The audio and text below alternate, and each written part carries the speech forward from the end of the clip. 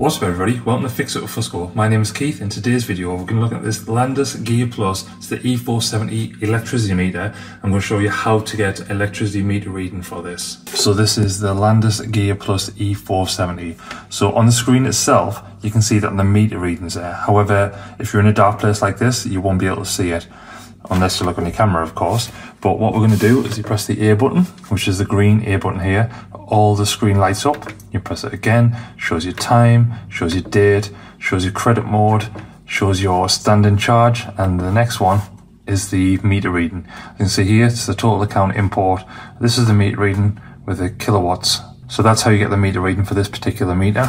Hopefully that helped you and solved out how to do this. If you have any other questions about this particular meter and different things regarding it, please let me know in the comments and I'll try and do a video on that as well. Until next time, see ya.